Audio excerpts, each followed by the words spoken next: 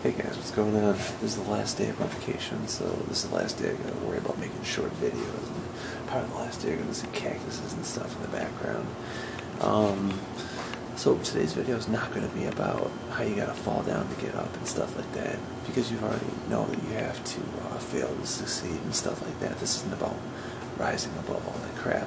What I'm gonna be talking about today is the advantageous aspects of mistakes. You know, some of the world revolutionizing things happen because we've made mistakes. For an example, specifically, Alexander Fleming, he was a scientist who accidentally and carelessly allowed a bacteria to mold, or a mold to get inside of his petri dish of bacteria.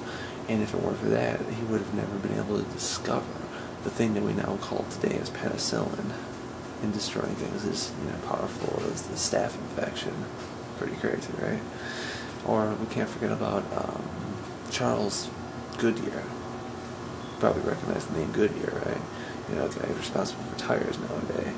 Found out that this process you can cure rubber by exposing it to a heat source when he accidentally put sulfur and rubber on his stove. Accidentally, just kind of fell on there.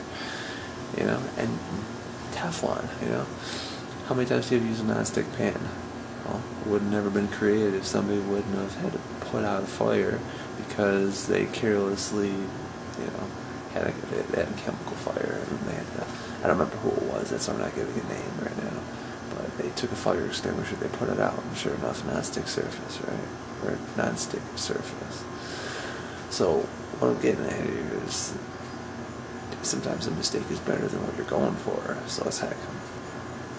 Don't not worry about making mistakes. Fuck, go ahead and make mistakes because you might be the next inventor of something great and something amazing. You know, if you go towards what you're trying to make and you succeed, good job. If you screw up along the way and make something even better, there you go.